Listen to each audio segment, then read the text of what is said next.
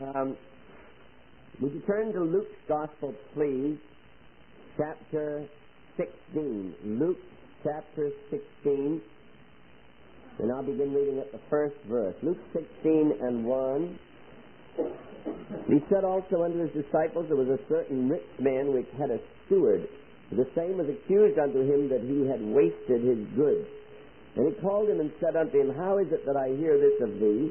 Give an account of thy stewardship, for thou mayest be no longer steward. The steward said within himself, What shall I do? For my Lord taketh away from me the stewardship. I cannot dig to beg, I am ashamed. I am resolved what to do, that when I am put out of the stewardship, they may receive me into their houses. So he called every one of his Lord's debtors unto him, and said to the first, How much owest thou unto my Lord? And he said, 100 measures of oil. He said unto him, Take thy bill, sit down quickly, and write 50. Then said he to another, And how much owest thou? He said, 100 measures of wheat. Said unto him, Take thy bill, and write 80. That's 80. The Lord commended the unjust steward, because he had done wisely. For the children of this generation are in their generation wise. The children of this world are in their generation wiser than the children of light. And I say unto you, make to yourselves friends of the mammon of unrighteousness, that when ye fail, they may receive you into everlasting habitations. He that is faithful in that which is least is faithful also in much. He that is unjust in the least is unjust also in much. If therefore ye have not been faithful in the unrighteous mammon, who will commit to your trust the true riches? And if ye have not been faithful in that which is another's, who shall give you that which is your own? No servant can serve two masters, for either he will hate the one and love the other, or else he will hold to the one and despise the other. He cannot serve God and mammon. The Pharisees also, who were covetous, heard all these things, and they derided him. Well, I think you'll have to admit it's quite an unusual passage of Scripture. And some people reading it might be tempted to ask, is that really in the Bible? And other people might be tempted to think that if they don't look at it, it might go away. But it's been there for a number of years now, and it hasn't gone away, and it's not going to go away. Anytime you have difficulty with a passage, instead of passing it over, just dwell on it. And the more you dwell on it, the more wonderful it will appear to be. And that's the case with this passage. Here's a wealthy man, and he has a steward. He has this man who's managing his affairs for him, and he finds out that this man is a crook. Just put it simply, he's a crook. And the word gets to the owner, and he calls him in and he says, Look, you're fired. It sounds in the King James Version, thou mayest no longer be steward. That might sound that the, well, you know, you may and you may not. But that isn't what it means. It means you're through, and before you leave, I want an audit. I want to know just what the extent of my losses are. And so, this causes the steward to have a real quandary. He's perplexed. He says, boy, I'm really getting on in life, you know. I am no longer at the age when I can dig. And I'm really getting out, I'm ashamed to get out there and beg. And then a light bulb went on in his brain, and he said, I know what I'll do. I'll arrange things so that when I lose my job, there will always be doors that will open to me. Always be people who will befriend me. I'll always be able to go in and have a cup of coffee. And so he called his master's debtors to him, and he said to the first, How much do you owe? And he said, Well, 100 barrels of oil. And that would be olive oil, not Quaker State. Whenever you come to oil in the Scripture, it's usually olive oil. He said, I owe 100 barrels of oil. He said, well, look, don't worry about it. He said, you just take the invoice and mark it down to 50 barrels, and you pay me for the 50, and we'll call it square. You know, how crooked can you be? It wasn't his money. He had absolutely no right to do that. And he did it. And so he called another man in, and he said, how much do you owe to my master? Well, he said, I owe 100 bushels of wheat. He said, don't worry about it. He said, take the invoice and mark it down to 80 and pay for the 80, and the whole thing, the whole account will be squared. No, I have no doubt that they were very glad to do that. Wouldn't you be?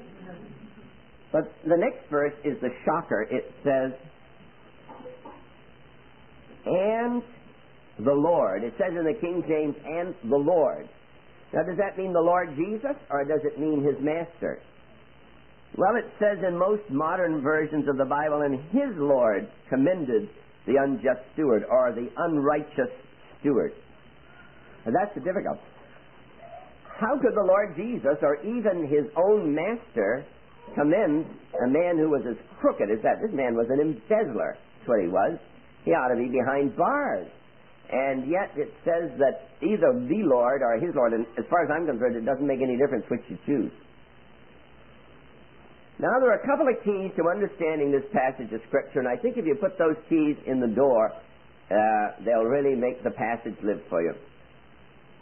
Key number one, the Lord didn't commend the steward for his crookedness, but for his foresight. He didn't commend him because he had, quote, wasted the owner's money, but he commended him because he thought ahead to the future and made preparations for the future. The second key to the understanding of the passage, I think, is this. The Christian's future is never said to be in this world, always in the next. And I think if you keep those two keys in mind, it will help us in the understanding of this passage.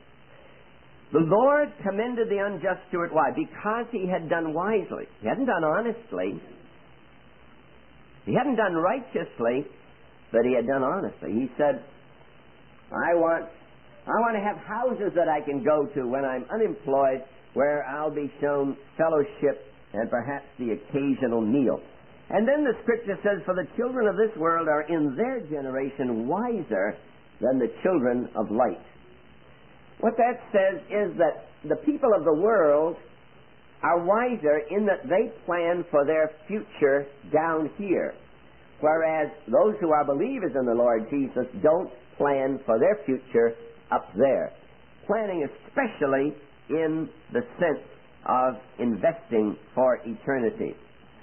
And then the Lord Jesus adds this verse of Scripture. He says, and I say unto you, make to yourselves friends of the mammon of unrighteousness, that when ye fail, they may receive you into everlasting habitation. What is the mammon of unrighteousness? I hold in my hand the mammon of unrighteousness. Why is it called the mammon of unrighteousness? Well, actually, money is sometimes used for very good purposes and very legitimate purposes. But I think that the reason it's called the mammon of unrighteousness is because so often it's used for wicked purposes. And probably the greatest example of that in the history of the world was when the Lord Jesus Christ was betrayed for 30 pieces of silver. No wonder it's called the mammon of unrighteousness. Now, the Lord Jesus said, make friends to yourselves with that. Friends to yourself. How could I make friends to myself with it? Well, the Lord is thinking of a wonderful process by which, for instance, this can be converted into gospel literature, Bible, New Testament, Scripture portions, things like that. As these are distributed, people are saved by the grace of God, and they are the friends that you make with the mammon of unrighteousness. People who come to the Savior through the wise investment of your money. That's what he's talking about. Make friends to yourselves. Make to yourselves friends of the mammon of unrighteousness. And it says in the King James, when they fail. But I think most modern versions will say, when it fails. Now, that's an interesting expression. When it fails. There's going to come a day when that's not going to be worth anything. In fact, if the Lord came tonight, it wouldn't be worth anything to me, would it? No. And that's what it means when it fails. When it fails, they may receive you. Who's the they? The people you've won to Christ through the wise investment of your money. They may receive you into everlasting habitation. What the Lord Jesus is saying here is to take your money, invest it in the work of the Lord, so when you get to heaven, there'll be a welcoming committee there at the ramparts of glory to welcome you in. The poet said it very well. He said, "And when in the mansions above the saved all around me appear, I want to hear somebody saying, 'It was you who invited me here.'" Those are the friends that you make through the wise use of the mammon of unrighteousness. You see, this unjust steward, he thought ahead so he would have friends in his future here on earth.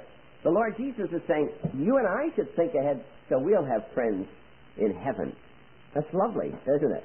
We should so invest our money, or at least the money that he has given to us, so that when we do get to heaven, there will be this marvelous welcoming committee there for us. Harold Wilders used to tell the story about an aged man. He was approaching his 80th birthday, and his sons and daughters, adult sons and daughters, decided that they would like to do something special for his 80th birthday. And they tried to think, what would we give Dad on his 80th birthday? Well, it's a good question. What does an 80-year-old man need? You know, it's difficult, really difficult. And they racked their brains, and they just couldn't think of anything good to give to their father. So finally they broke down and they went to him and said, "Look, Dad, the secret's out. Your 80th birthday is coming up, and we want to do something special for you, and what would you like?" And he thought for a minute. He said, "I would like to see a scripture portion going into some language it's never been in before." Well, that wasn't exactly what they thought. They were thinking about a Phillips razor, you know, something like that. But that's what he said to them. So they went down to the Bible Society, and they told a story about their aged father, and he was approaching his 80th birthday, and they wanted to do something special, and how he had requested to have part in the publication of some portion of the Word of God in a language that had never been in before. And the Bible Society said, "It's interesting that you should come, because, you know, we're just translating the Gospel of John in a certain language, an African language." And so the sons and daughters said, "Well, how much would that be?" And they told them, and they kind of gulped. But anyway, they were good sports about it. So they went out to the family, and they collected the money. And that was the gift they gave to their 80-year-old father on his birthday, to see this portion of the Word of God going into that African language. Now project yourself forward 100 years. And that dear old man is walking down the streets of glory, and he meets a black brother in Christ coming to him. And he says, "Greetings, my name is so-and-so," and the black man introduces himself. And this man says, "How did you get here?" And he says, "Well, you know, somebody cared enough for us to get the Gospel of John translated into our language." And I'll never forget the day when the crates arrived with those portions of the Word of God, and they were ripped open, and the Scriptures were distributed, and we read the Scriptures, and it was through that Gospel of John that I came to know the living, loving Lord Jesus Christ. You see, that man had made a friend to himself with the mammon of unrighteousness, but when it failed, they would receive him into everlasting habitation. I don't know how to get across to people the wonderful thrill of investing in the work of the Lord. Some years ago, in 1970, I was traveling around the world with 3 young fellows, and when I got to Hong Kong, I got a sizable gift from a young couple in Colorado. Some of you would know them. It was really quite a nice gift, and it wasn't for me, it was for the work of the Lord. And at the time, I was staying with a missionary named Michael Brown. And as we sat there at a meal one day, I said to Michael, I said, "Is it ever possible to get money behind the bamboo curtain into Red China to some of the Christians there?" And he thought for a minute. He said, "It's possible. It isn't easy, and it would take time." So when we left this sizable gift with Michael Brown and continued on our journey. And you know, when I got back to the States, that dear young couple from Colorado told me that that money had got into Red China, and that some of it had got to Mrs. Watchman Nee, the widow. Her husband had recently been bereaved. And you know, I don't know how that couple could have been any happier. than in that investment of their money. It was on the same trip when I was in Yugoslavia, and I got a letter from a lady in Zion, Illinois. And she had an aunt in Sault Ste. Marie, Michigan, who had recently died, and she left her a small gift. I think it was $2,000 she left her, a small inheritance. And this dear sister, she really needed a new washing machine. But she went over it all in her mind, and she decided that she was going to invest all $2,000 in the work of the Lord. And so she sent the $2,000 to me to put to work, not for me, put to work. So one night, again, I was sitting at table with a dear elder brother there in Yugoslavia, and I said to him, what do you think would be 4 great needs here in Yugoslavia? And he had no idea what I had in mind. He said, well, you know, down in Macedonia, he said, the people really need copies of the New Testament. And he said, there's another place down there that uses the Cyrillic script. I don't know what the Cyrillic script is. There's a different type of typeface. And he said they don't have the New Testament in their language. And he said, if we could get New Testaments in Bulgarian, he said, we could get them across the border. He said, it's easier for us to get them across the border than it is for you Americans to do it. And he mentioned one other thing that has escaped me at the moment. And I wrote back, when I left the $2,000 with him before I left Yugoslavia, and I notified this sister in Zion, Illinois, and she was absolutely ecstatic. She was euphoric. She said, I'd rather do without a washing machine any day, just to get the Word of God to these people who don't have it.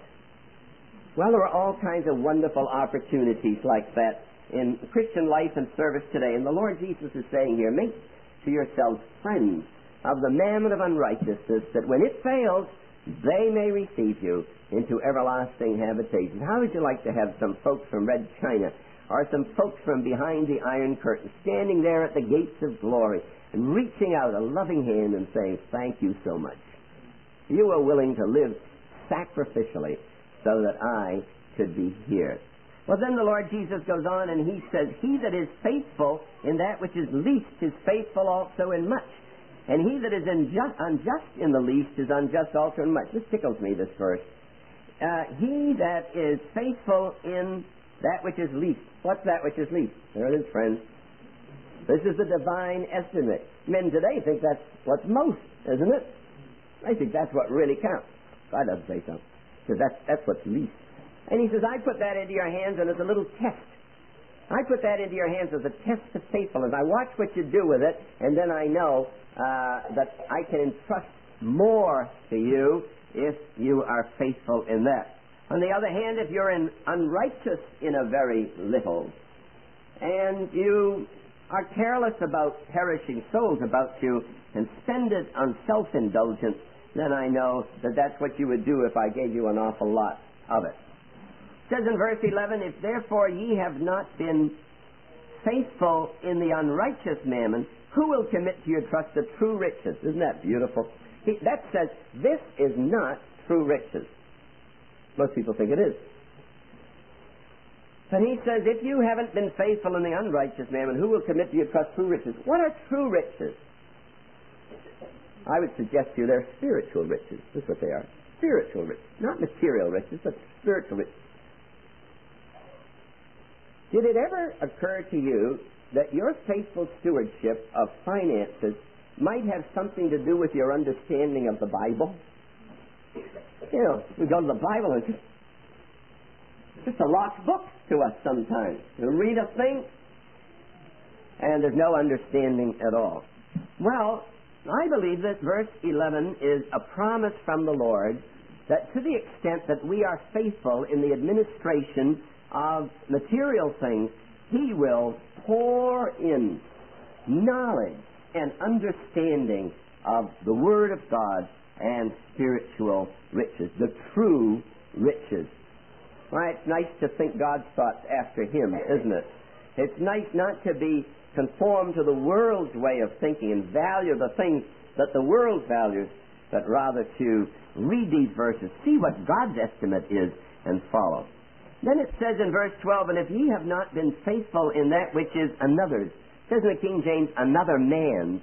Leave out that word man. It's not referring to a man at all. It's referring to God. When it says another's, that refers to the Lord. I thought it was mine. It's the Lord's. All that I have is the Lord's. We had that earlier in the week, didn't we? The truth of stewardship. If you have not been faithful in that which is another's, the Lord's, who will give you that which is your own? What's your own? Well, it could very well be rewards at the judgment seat of Christ. In other words, to the extent that I am faithful in my stewardship of these material things, to that extent I will be rewarded there. And then the Lord Jesus says, no man can serve two masters. We had that before in Matthew 6, a couple of nights ago. No man can serve two masters. Either he will hate the one and cleave to the other, hold to the other, or despise the one. Either he will hate the one and love the other, or else he will hold to the one and despise the other. You cannot serve God and mammon. And then I just read that next verse because it always tickles me.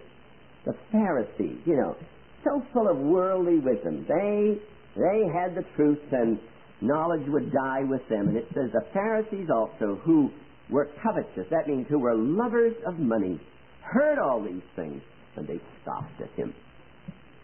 That's the human heart.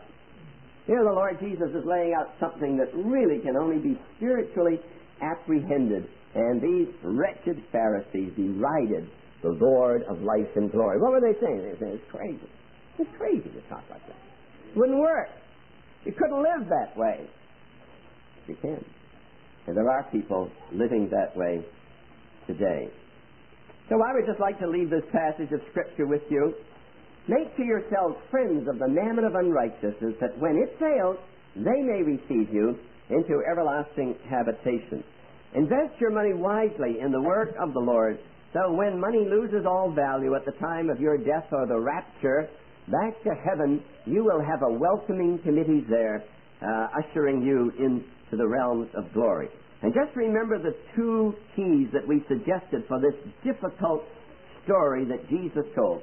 A, the Lord did not commend the man because of his crookedness.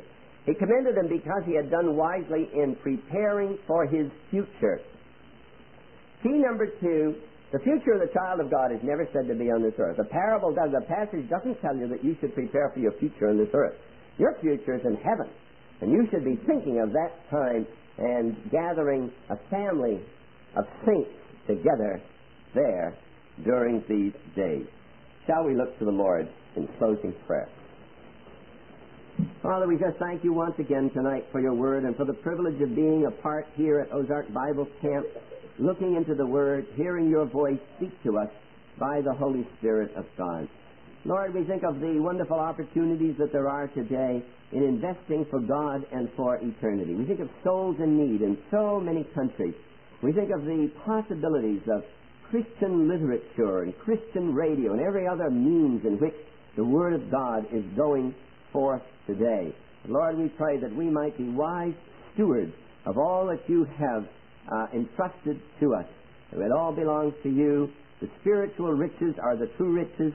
Soul prosperity is the best prosperity. Lord, help us not just to believe these things intellectually, but to live them out day by day.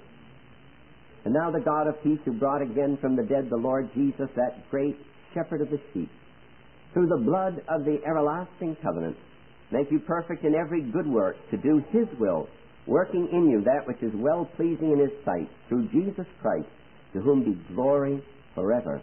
Amen.